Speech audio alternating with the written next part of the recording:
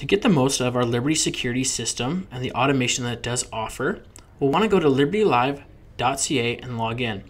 Once logged in, we'll want to navigate to the Automations tab found here on the left. From there may be some rules that you've already set up. However, we are going to go over a rule for door locks that has been most helpful for many of our customers. In the top right, you want to click on Add New Rule. And next, we want to select the Event Triggered rule.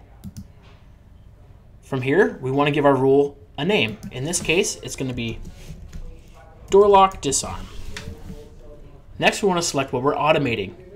In this case, it's going to be the security system.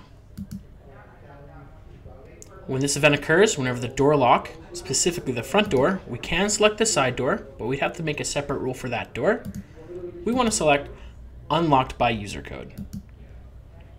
Now there is a warning that states that if anyone has access to a door lock code, they'll also be able to unlock the system.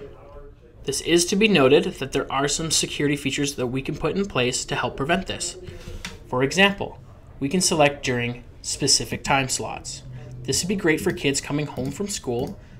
Then you don't have to worry about them disarming both the lock and the panel, but instead they just punch their code into the door lock and they don't have to worry about disarming the panel. We want to select the days of the week in which this rule will be active, and then we want to select the time that's going to work best for when the kids come home from school.